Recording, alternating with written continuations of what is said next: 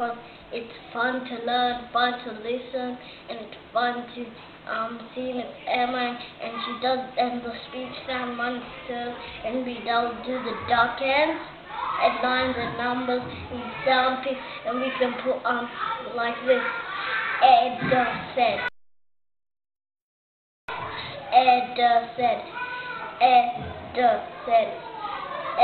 But you need this. So if we did the word any, the monster routine is say it over the board, any, duck hands, any, speech sound lines, any, play it, any, speech sound numbers, any. So that's all the phonemic awareness part. So you're checking that when he hears the word any, he knows it's any. Then he chooses the monsters. So again, it's phonemic awareness.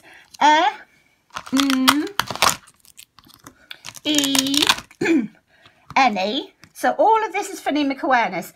It's you using this as an evaluation tool to know that he is hearing those sounds. Any. That's all the phonemic awareness. Right, we know that's right. We know there's no issues there with the phonemic awareness, because if he'd said something different because he's not hearing those sounds, we'd know that here. The monster routine is not just about the child learning, it's a diagnostic tool. Then you show the word. So there it is, any, and then he can go, okay, so let's map it. So the picture for the sound is here. The picture for the sound is here. The picture for the sound E is here. So in this word, in this word, the representation for is an A, the representation for is an N, the representation for E is a Y. Any. Then they write it at least 3 times. Any. Any. And that stores it into long-term mapping. This is what it is. This is it. This is visible learning, visible teaching, whatever. But the main thing for you to know is that just because he can look at this word and say any means nothing with regards to his learning. What we want him to understand is the mapping of it. So even if you say to him, oh, any, you don't know if he's understood that. Any.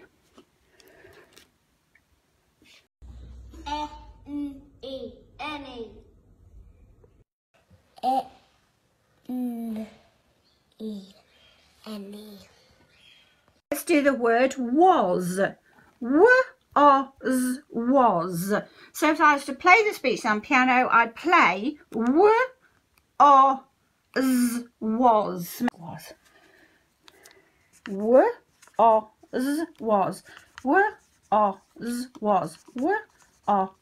Was. Monster routine for the word was.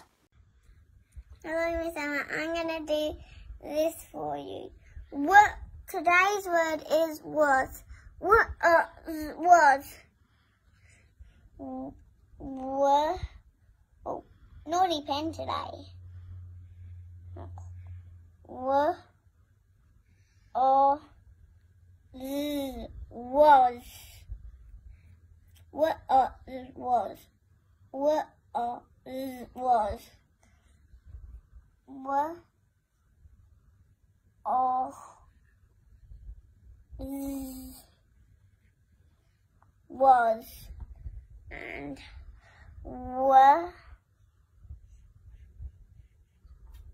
And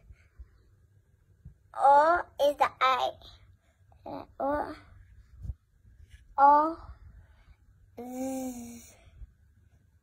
It's S today. Whoops, wrong way. I'll put it on with my finger. I'm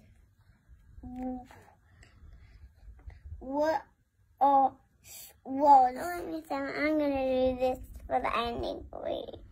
This word is just a word, normal word. And this is an A for an today, and this is an S today. So remember, the monsters are just phonetic symbols for kids. So there's monster A, who has no link whatsoever to the letter A, unless the letter A represents the sound A in a word. Monster mat. And make sure when you do the monster mat that the monsters without the phonetic symbols are on the top. This one's at the bottom, so don't cut this one up, just cut this one up. Okay, so in the mapping handbook, this is phase 1, all of these words can be spelt and written using at, put it with those graphemes. So these monsters say a sound, you know, dog says woof, cat says meow, this monster says at, so when they want to tell us messages, they sit next to each other from left to right, and we follow the monster sounds to say the word. So here what we're saying to them is that this is the letter S. In this activity that we're going to be doing, this S is going to represent the sound S that this monster says. This is going to represent the A that that monster says, etc., etc. So when they come to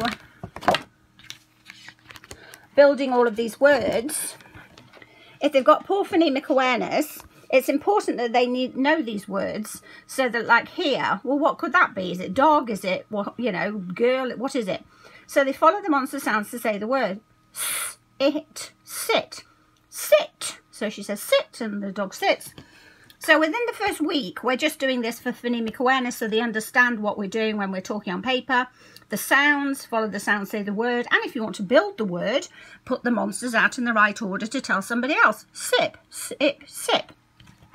Within the first week, we're using the graphemes so that they're actually building the words. But can you see that, like in the word ant here, if an Australian child says, oh, that's an ant, we're saying it is an ant, it's a red ant. But actually, when we're reading and spelling, we're using the monsters, we're going to use the sounds ant, ant, even if you say ant. So here it shows the segmentation, but also shows the sounds that he needs to think of. Said. So on your monster mat, you've got his monster who represents the that's the phonetic symbol. I know it looks like an E, but that's the phonetic symbol, because it matters about the phonetic symbols, because it means it doesn't link with the letter unless it's in a word. In here, the word said, the sound is represented by the AI. Ed said.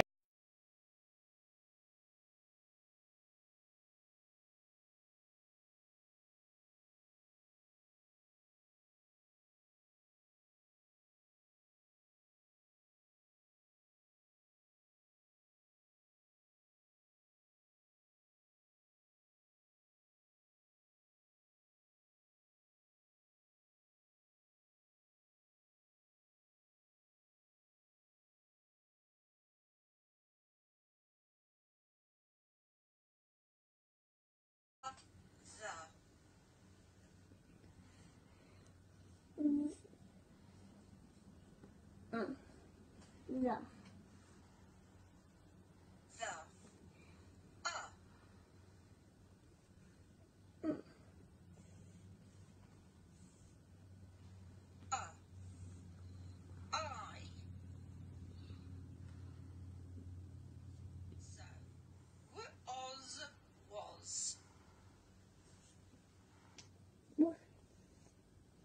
Or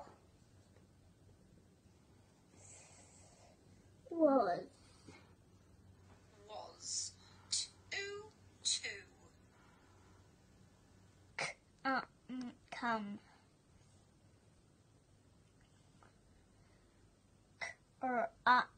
crumb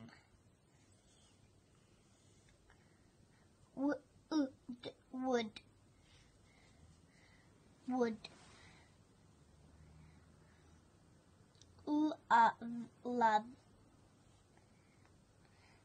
love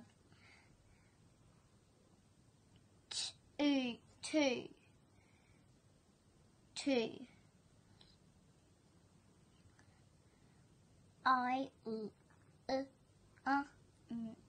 island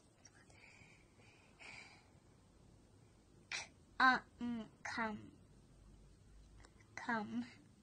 Look, look, look. Here, here.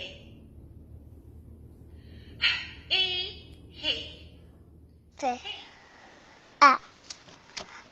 I ed is on. So was till you think see saw up with the said.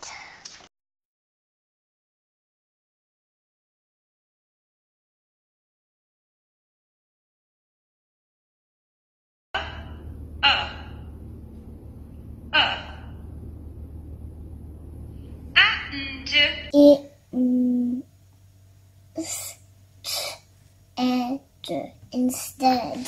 Instead, that's right. And look, look. Here, he, come, at, I, instead, going.